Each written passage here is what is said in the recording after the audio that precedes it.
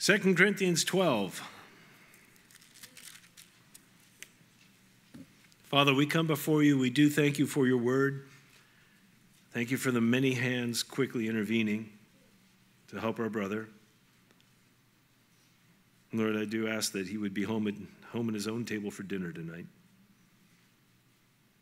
Watch over, Lord, and keep your people. Thank you as we gather. Lord, you are in our midst. You promised to be where 2 or 3 are gathered in your name. And Lord, I thank you for those you brought this morning. As we open your word, Lord, please open our hearts afresh. Lord, what a day as we're talking about affliction. I pray, Father, that you would just encourage your people in the midst of it. In Jesus' name, amen. It is not expedient for me, doubtless, to glory, chapter 12. But I will come to visions, plural, and revelations of the Lord. Turn to the right 2 pages, 3 pages tops. Galatians chapter 1. Paul writing says, I certify you, brethren, that the gospel which was preached of me is not after man.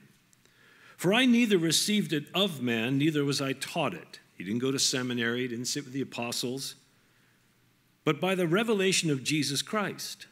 For you have heard of my conversation or manner of living in time past in the Jews' religion. Verse 13, how that beyond measure I persecuted the church of God and wasted it. I profited in the Jews' religion above many of my equals in my own nation, being more exceedingly zealous of the traditions of my fathers. But when it pleased God, who separated me from my mother's womb and called me by his grace, to reveal his Son in me, that I might preach him among the heathen, the Gentiles, immediately I conferred not with flesh and blood, neither went I up to Jerusalem to them which were apostles before me, but I went into Arabia, modern Saudi Arabia, and I returned again unto Damascus. Then after 3 years I went up to Jerusalem to see Peter, and abode with him about 15 days. But of other apostles saw I none, save James, the Lord's brother. Now the things which I write unto you, behold, before God I lie not. He was discipled by the Lord. That's why you'll read in Corinthians, chapter 11, 1 Corinthians, that which I received from the Lord give I to you. So, it's not expedient for me, doubtless, to glory, but I'll come to visions and revelations of the Lord. I knew a man in Christ above 14 years ago. Whether in the body I cannot tell, whether out of the body I cannot tell, God knoweth. Now, I know what you're thinking. Well, just what in the world was happening? Well, you're waiting for me now in Acts 14. Are you going to do this a whole service? Maybe. Acts 14. It came to pass at Iconium that they went in both together into the synagogue of the Jews, and so spake that a great multitude, both of Jews and also of Greeks, believed. But the unbelieving Jews stirred up the Gentiles and made their minds evil affected against the brethren. So a long time therefore abode they, speaking boldly in the Lord, which gave testimony unto the word of his grace, and granted signs and wonders to be done by Paul and Barnabas' hands. But the multitude of the city was divided, part held with the Jews who don't believe, part held with the apostles. And when there was an assault made both of the Gentiles and also of the Jews with their rulers to use them despitefully and to stone them, they were aware of it, and they fled unto Lystra and Derbe, city of Iconia, unto the region that lieth round about. And there they preached the gospel. And there sat a certain man at Lystra, impotent in his feet, lame, being a cripple from his mother's womb, who had never walked. How many of you have had a knee surgery or two? Hip replacement, hip surgery? Let me see. Broken foot, ripped ACL, tendons. Anybody? Hands up. Come on, hands up. After you get out of the boot, what'd you have to go to? Therapy. Keep that in mind. Never walked. The same heard Paul speak, who steadfastly beholding him, perceiving that he had faith to be healed, said with a loud voice, Stand upright on thy feet. And he leaped and, without therapy, walked. When the people, not busting on therapy, just pointing out the obvious. When the people saw what Paul had done, or God through Paul, they lifted up their voices, saying in the speech of Lycaonia, the gods are come down to us in the likeness of men. This is Greco-Roman mythology. They called Barnabas Jupiter and Paul Mercurius, because he was the chief speaker. Then the priest of Jupiter, which was before their city, brought oxen and garlands unto the gates, and would have done sacrifice with the people. which when the apostles Barnabas and Paul heard of it, they rent their clothes, ran in among the people, crying out and saying, Sirs, why do you these things? We also are men of like passions with you.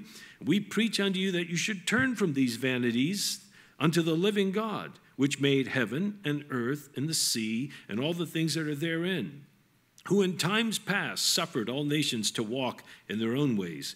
Nevertheless, he has not left himself without witness, and that he did good and gave us rain from heaven, fruitful seasons, filling our hearts with food and gladness.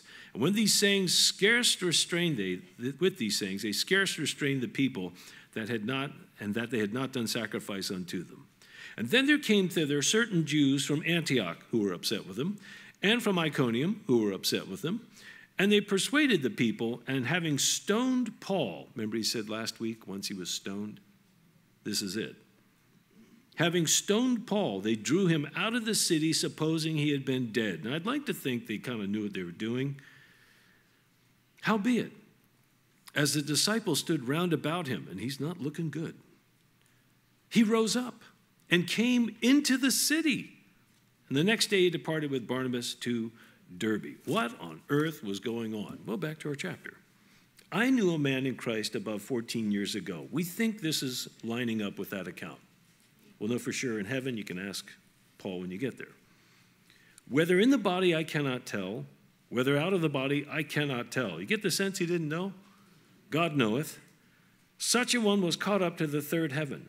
And I knew such a man, whether in the body or out of the body, I cannot tell. God knoweth. How that he was, Pastor Chris, yeah. Who is he talking about? What do you mean? I, first person, you, second person, he, she, or it, third person. He's talking in the third person.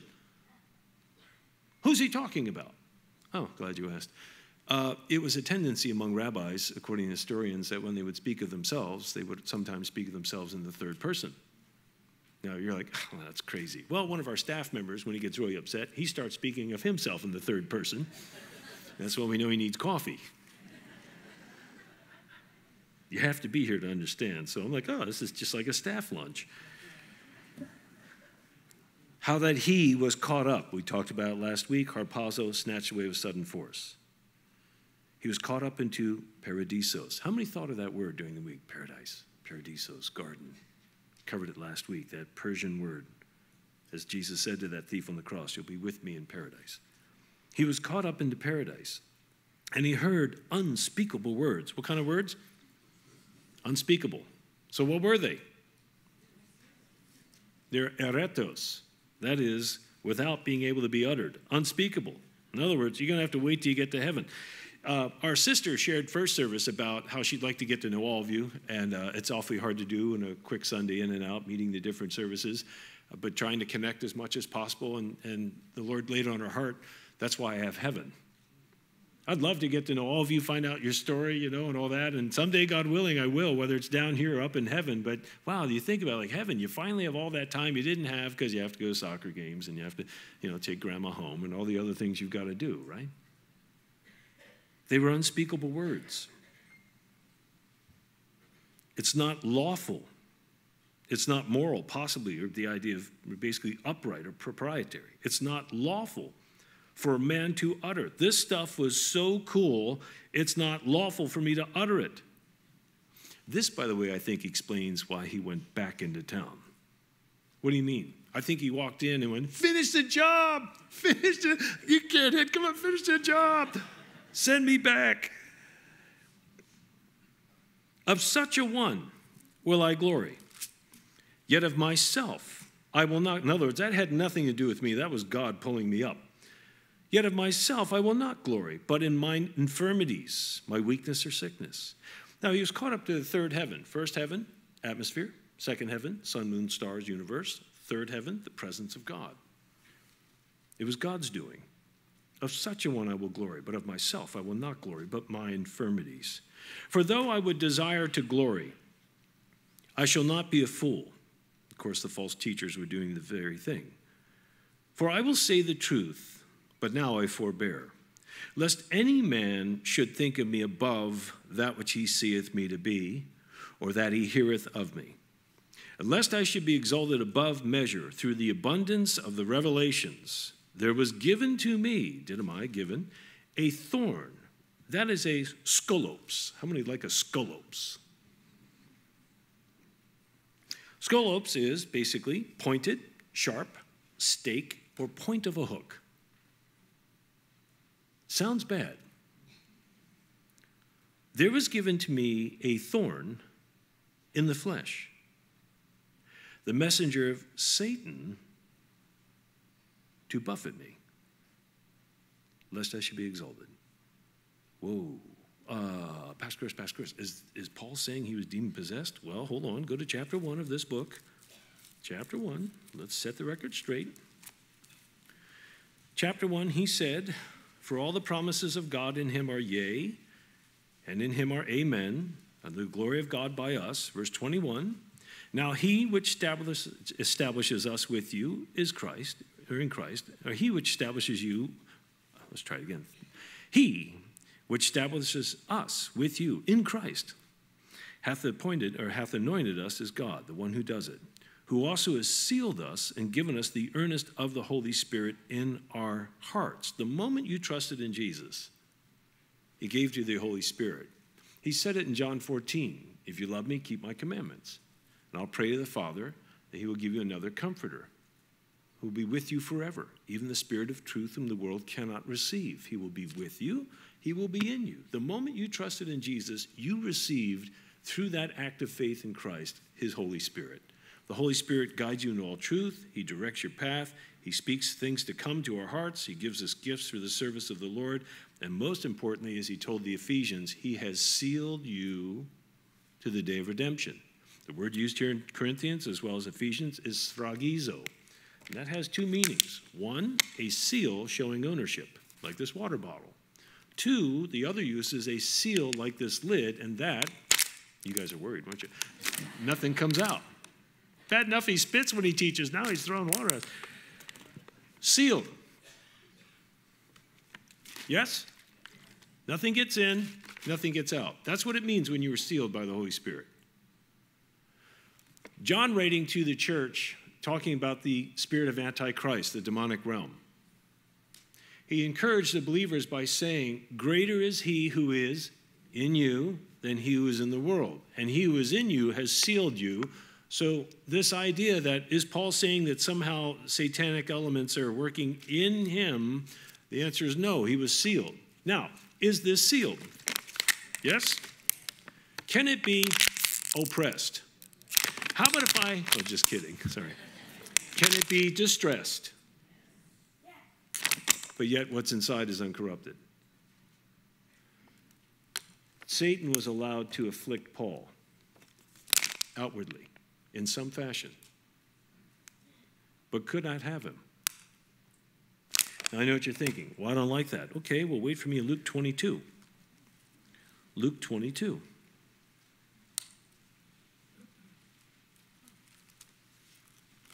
Last Supper, Jesus has allowed the disciples to know that someone's going to betray him. Having just dropped that truth on them in verse 21, verse 23, they begin to inquire among themselves which of them it was that should do this thing. And while trying to figure out who's going to betray him, a second argument came up, and that was there was also strife among them of which of them should be accounted the greatest. You imagine? And Jesus said unto them, the kings of the Gentiles exercise lordship over them, and they that exercise authority upon them are called benefactors. But ye shall not be so, but he that is greatest among you, let him be as the younger, he that is chief as he that doth serve. For whether is greater, he that sitteth at meat or he that serveth? Is not he that sitteth at meat? But I am among you as he that serveth. Ye are they which have continued with me in my temptations. And I appoint unto you a kingdom, as my Father hath appointed unto me, that ye may eat and drink at my table in my kingdom. This afternoon would be just fine, Lord. And sit on thrones judging the 12 tribes of Israel. And as this is happening, he goes directly to Peter. Peter had been given the keys to the kingdom. Peter was one of the three exclusives to be on the Mount of Transfiguration with James and John to see Jairus' daughter raised from the dead, as well as a few other things. And as this is all unfolding, I don't know if Peter's kind of going like, yeah. But he turned to him and he said, Simon, Simon, behold, Satan has desired to have you, that he may sift you as wheat. You're coming up in conversation. But I have prayed for you. Can you think of anything better? It tells us that Jesus ever lives to make intercession for us. I have prayed for you. When you are, that your faith, I pray for you that your faith fail not. And when you are converted or turned back, strengthen your brethren. And Peter said unto him, Lord, I am ready to go with thee both in prison and to death. And he said, I tell you, Peter, the rooster will not crow this day before you shall thrice deny that you know me. He was being humbled. If you remember, after Jesus rose from the dead, he met the disciples, and he said to Peter, do you love me? Peter answered, Lord, you know I have affection for you. He said, Simon Peter, do you love me more than these? Lord, you know I have affection for you. Peter, do you have affection for me? Peter began to be very troubled. Lord, you know everything. You know I have affection for you. Feed my sheep. Jesus had to restore Peter publicly because Peter fumbled on the 1-yard line and no one would ever give him the ball again. Seriously. So he had the keys. But that sifting from the devil was used to make him useful. Turn to 1 Peter 5. Let's hear it from his own mouth. 1 Peter 5.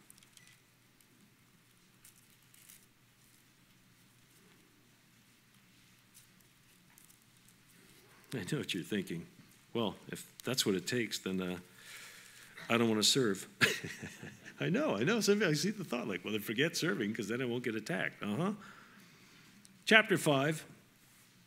The elders which are among you I exhort, who am also an elder, this is Peter writing, and a witness of the sufferings of Christ, and also a partaker of the glory that shall be revealed. Glory we can't even tell you about, as we already learned. Feed the flock of God which is among you. Wait a second, that's important. You just learned in one verse why we don't have church membership. You don't? No. Oh, good, I thought I had a meeting and envelopes coming. No, we don't have church membership. You're not our sheep. What do you mean? Feed the flock of God which is among you. You're God's sheep. Worst thing we could ever do is get you to look to a shepherd here instead of the good shepherd who sits at the right hand of the Father. You belong to him. He died for you. He purchased you with his blood. We didn't. You're not our sheep. You're his sheep. Now, if you're here, we'll do our best throughout the studies during the week or weekend to try to equip you for the work of ministry and encourage you. But you're not our sheep. You're his sheep. Once you get that straight, it changes how you handle them. Feed the flock of God which is among you, taking oversight thereof, not by constraint, but willingly, not of filthy lucre to make money, but of a ready mind, neither as being lords over God's heritage, but being examples to the flock. When, not if, the chief shepherd shall appear, ye shall receive a crown of glory that fadeth not away.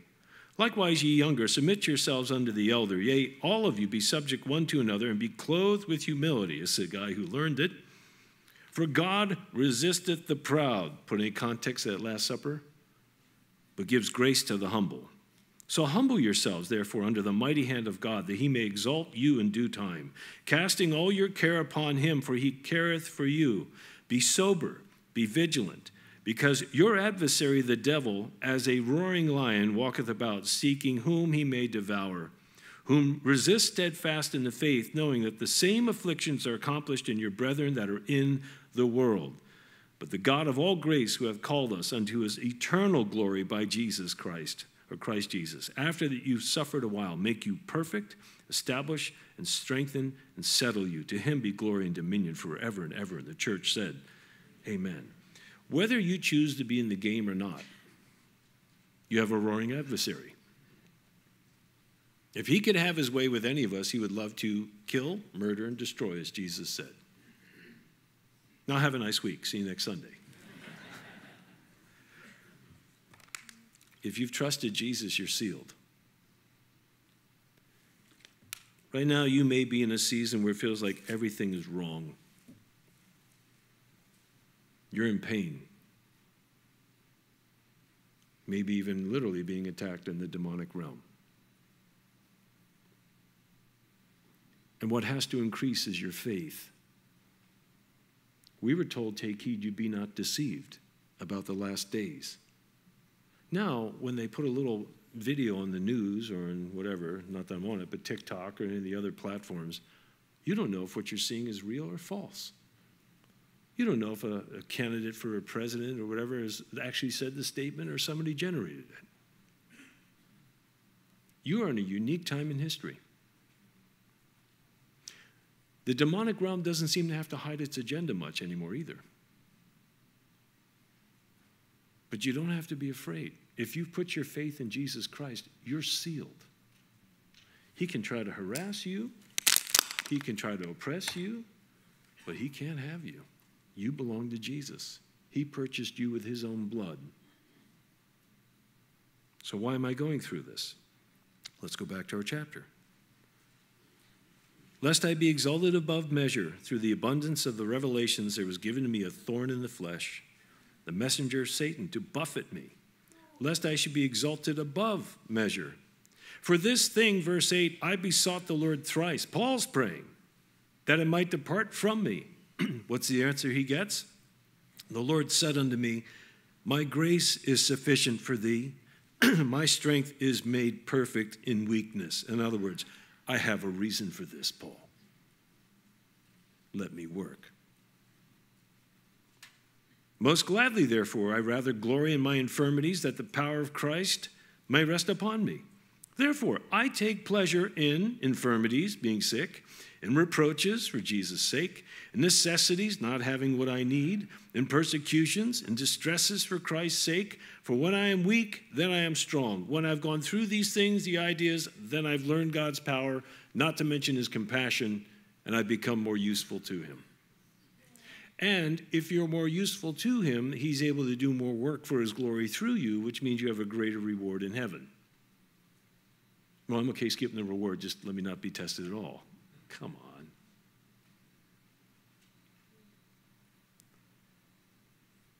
I have become a fool in glorying. You have compelled me. For I ought to have been commended of you, for in nothing am I behind the very chiefest apostles, though I be nothing. And truly the signs of an apostle were wrought among you in all patience and signs, miracles of God is the idea, wonders. These are basically powers or essentially a revealing of God's moving and will. And mighty deeds, dunamis, with which you get dynamic power. For what is it wherein you are inferior to the other churches there at Corinth? Except it be that I myself was not burdensome to you. Well, then forgive me this wrong. So behold, the third time I'm ready to come to you, and I will not be burdensome to you, for I seek not yours, but you. Sadly, one of the things I think the church is getting backwards now in the last days is it seems like they're seeking what you have as opposed to where are you with Jesus. And one of the ways you'll know is they don't want to tell you what Jesus actually said, lest they offend you and may perhaps bring conviction to you that something in your life is going to be judged and needs to be repented of.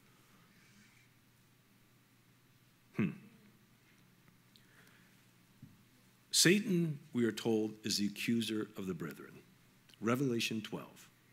And he accuses the brethren before the throne of God night and day until, get this, the devil and his angels fight against Michael the archangel and his angels, a little logic here, and do not prevail. They lose. Wait a minute. If Satan and his fallen angels can't overthrow Michael and his holy angels, then how's he going to take out the creator of the angels? Anybody? Am I the only one? And then he's going to be cast down to the earth. You think it's bad what we see in the world right now? Wait till he knows he is now officially kicked out of heaven and has 3.5 years to gather the nations to try and fight the return of Jesus Christ. Wow, that's what's going on. We should see an increase in deception. We should see an increase in people falling away from the truth. We may well for ourselves find things getting more and more difficult. But Jesus said, don't be afraid. He's overcome the world. If you're being tested right now, if you're being, like, man, I walked in here feeling like this. Do you ever stop to think that maybe the kingdom of darkness actually sees you as a potential threat? Oh, to look at it that way. Try it. It might encourage you. You don't take flak when you're flying a plane until you get into the enemy's territory. God wants to work, and God wants to use some of you, and you have been getting basically stymied with fear, and how could he ever use me, or I've done too many bad things, and all that. And meanwhile, you're perfect for what he wants to do, and the kingdom of darkness is trying to keep you down. But we're out of time. First service didn't get that. Second service needed. Let's stand, let's pray. Father, we thank you for your word. We thank you for your power. Lord, thank you that you've written these things for our learning. If we're finding ourselves in just what seems to be an unanswerable situation and we're in pain, we've been begging you to change it. And Lord, in times if we're not careful with our lips like Job, we begin to accuse you don't care. You know who they are, Lord, but they came into your house so burdened, not realizing that there's a battle going on behind the scenes. I ask for your church, Lord, you would let that outpouring of the Holy Spirit come upon them, Lord. May we truly be empowered to be salt, to be light, to be witnesses, with a joy that so overflows that people can see we have something they don't. It cannot be bought, it cannot be earned, it can only be received by faith through the blood of Jesus Christ. And so, Lord, bless your church, strengthen them and keep them. And Lord, we lift up Gary again to you, pray that we would get a good report quickly. Thank you for all the hands that quickly came to his aid. If you are here and you do not know the Lord, he knows you. And if your heart is finally open to receive him, this is your prayer right where you sit or at home with your laptop. Lord Jesus, I ask your forgiveness. I believe you are the Son of God. I believe you paid for my sins. I believe you died and rose again. I ask that you would come into my heart, that you would give me your Holy Spirit, that you would change my life, that I may know you have heard my prayer. Be my Lord. Be my Savior.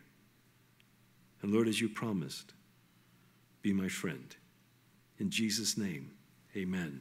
If you were bold enough to pray that prayer wherever you're standing, and you go straight through the doors and tell the folks at the info counter, they'll give you a Bible that'll be ready next week with your name on it. You can start reading these things for yourself. God bless you guys. Let's worship the Lord.